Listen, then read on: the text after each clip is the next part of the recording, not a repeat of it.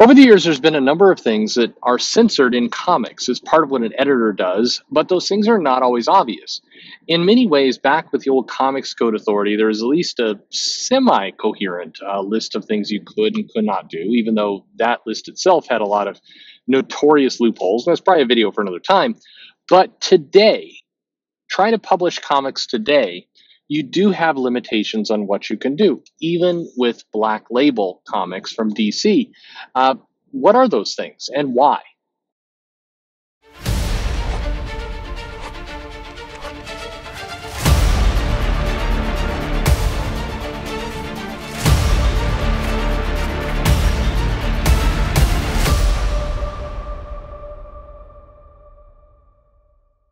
Hey everybody, this is Perch. The idea of censorship in comics is an interesting one because there's a lot of depth to it, and the too long didn't read version of everything I'm about to say is it simply the rules kind of get it made up as they go along, and in many cases it's the personality of the editor, how closely they're paying attention to your work at the time, and it doesn't always have a lot of logic to it. It tends to be all over the place. Now, there's a recent interview over on Newsarama with, or now it's Game something or other. I don't know what it's like. Why did you change what was a Games Radar? It's sad when these comic news. It's a video for another time. I don't want to go off on that tangent, but whatever. But anyway, Newsarama. I'm just going to keep calling it that. They do an interview with Amanda Connor and Jimmy Palmiotti. And basically about they've got a series in DC of Harley Quinn. It's Black Label, so that's the uncensored. You could have a bat penis in there, but you can't really. But anyway, that's Black Label, and they talk a little bit about their book, and in particular, they talk about a few of the times when they get notes back from editorial saying you need to take this out or you can't have this in there. So first off, it's worth kind of noting, or right from the beginning. There are some requirements around what you can and can't do in Black Label. In comics, there had been this kind of perception that Black Label is where you can do whatever you want, and that this more censored work or other stuff was doable in Black Label. You weren't going to be restricted by what you put in there. And as we found out, or as we've seen and heard, that's not the case. I mean, from the whole bat penis being asked to be removed, but also it's a interesting mix of what they want to curate for that book. It's not just the Wild West of whatever you want to do. But this is nothing new. In many cases in comics, like the dam will get built up, and then an editor will allow. Like I remember this goes back a long ways, but the word ass was not allowed for a while. You couldn't say it in comics, and then back in the 80s, it came out in a comic. Like somebody was able to say, "I'm going to kick your ass," and it was like this big kind of moment. And for whatever reason, they snuck it past. You hear these stories from time to time with editors talking about how they're able to sneak these things past the censors, and they're able to get it out there. And then once they get it out there, then it's like a legal case. Suddenly, it's created precedent that everybody else can then use it too. And then before you know it, there's ass everywhere, and that doesn't sound quite right. But anyway, it is this case where once something is done, then it tends to open up the door for everything else, and we see that a lot of other comics can do the same thing, use the same moments, and in general with comics, swear words have been forever like. They're a complete taboo until they get used once and they can get used again. Violence is pretty much fair game, although sometimes, weird violence. Like for a long time, you couldn't, editors were restricting if you showed a woman getting hit or attacked or punched or just something like that, it had to be done from a distance or the woman had to be drawn from behind. Like you could show a woman getting slapped or punched, but only if like her back was to you and the strike was happening kind of off panel and then she's like flying at you. So in a weird way, artists would draw that something that looked like way more horrifying than if they'd showed it from a different angle. But they're trying to censor it because they don't want to show, violence against women or some of these other things, and then for whatever reason. But the way they then draw it winds up looking way worse than how it was initially. I think that Hank Pym slapping Janet Van Dyne or kind of backhanding her was an example of that, where it wasn't meant to be as violent or as rough as it came across, but the way the comic was drawn, it just looks like she is just like super, finish her kind of moment. The sex is another one where that tends to be taboo, and so you can always tell like when a comic book is in indie comic and it's not being regulated by Marvel or DC, and so they almost go overboard with showing things. But even there, like it's not. It's like this weird half step. I always remember people coming in and they would order kind of hentai or really really dirty manga, and there's let's see, I want to say this in a way that's not going to get everything demonetized. It's not the demonetization. It's I get these annoying messages in YouTube where it's like YouTube finds this video terrible, and it's like it's brought to your attention. So I want to say this in the right way possible. In Japan, certain body parts for a while were not allowed to be shown or drawn. So to get around that, the artists would replace those body parts with fruit. And banana was too obvious, but there'd be like a pineapple or a melon that would just be there. Or sometimes, and this is where like the artist, it felt like the artist was really ticked off. They would just erase the male body part.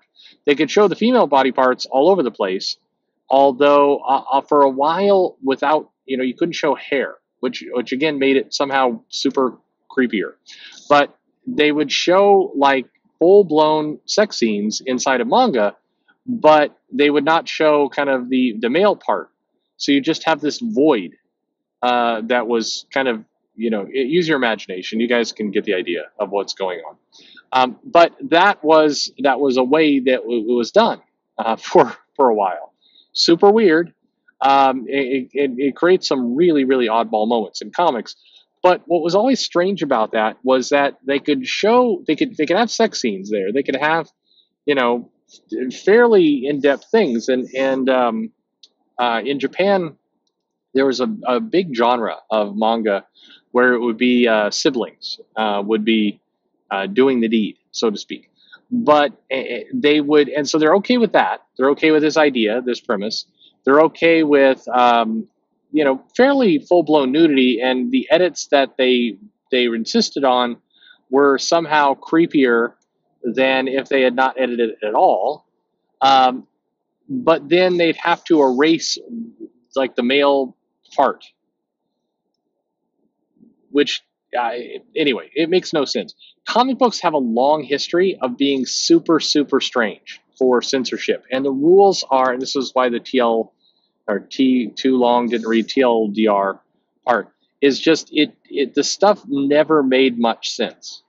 It never was really clear why the rules were one way and not why it broke down the way it did. It always felt like somebody was, or some group of people were sitting around trying to figure out the rules, but they didn't really have a lot of time or attention to do it. They didn't really want to invest the energy. And so they would just kind of come up with a few rules, and then kind of they'd get tired, and then they'd want to go out to a strip joint or something, and then they'd stop figuring out the rules. And so we have all of these half-baked rules that the editors would have to interpret. And one of the things that you'll hear or have heard at comic companies is how a lot of the interpretation for how these things worked were left completely up to the editors try and figure out, and everybody had their own style. And kind of the mandate for a lot of people, especially in the 70s and 80s and even early 90s, was figure it out for yourself. You have a lot of latitude. If you do it wrong, you're fired. Good luck. And so in many cases, that system, I think, worked for the publishers because it provided this weird self-censorship. If an editor was not sure if it was going too far or not, they would just not. They would just opt out of doing anything, and the problem takes care of itself. But this was arguably not, none of this was a good way of doing things. None of this led to good comics or good output. And it's why you see such disjointed things. And in fact, if you go back and you look at comics, what you will find is these interesting little moments where a comic gets away with something like a beheading or some kind of like a fist being punched through another person or swearing or a butt. Like it was interesting. Like the first comic could like show a butt, and then suddenly several others could show butts, or they put little things on it like it. But what would happen is like a comic comes out, gets published, gets out into the market, and usually there's like a 1 month window where everybody kind of holds their breath to see if people are going to be upset about it. And then when they're not, then like 4 months later, 5 months later, you'd see a bunch of other comics doing the same thing. It's like once one person kind of planted the flag on the mountain, it was like a free for all for others to do it. And censorship has changed as well. I mean, there was a lot of kind of more, I would say, more prude behavior about kind of how women were treated and what kind of costumes they wear. And then in the late 80s or so, we got to far more of a cheesecake type way of doing comics, and that was okay for a while. And then it got in the 90s, it got extreme, where you'd see just like super bizarre renditions of women in particular, and like just guys with 8 million muscles, but nobody's ever going to want to censor that, even though it looked disgusting. But anyway, you'd see these women that looked really, really weird in like the smaller and smaller and smaller costumes. And then it became like the renditions were no longer kind of cheesecake friendly and became kind of just gross. And then suddenly everybody pulled back, and we got kind of the opposite for a while. We got a definite kind of pullback of a lot of that content, and then different people come in and do different things. But today, what's interesting is just how even places like Black Label, that purports to be kind of the place where the true artistic vision can come out, where it's a little bit more adult content, a little bit more dark. Even there, you're getting things like, we can't have Batman say that. We can have Harley Quinn say that, but Superman would never say fart. So let's remove that. We don't want Superman to say fart, but we're okay with Damian Wayne can say fart. Batman can say fart if maybe he's saying it in a serious way. Harley Quinn can say fart every page. Guy Gardner, fart's okay. Hal Jordan, okay. Barry Allen, maybe, depending on the context.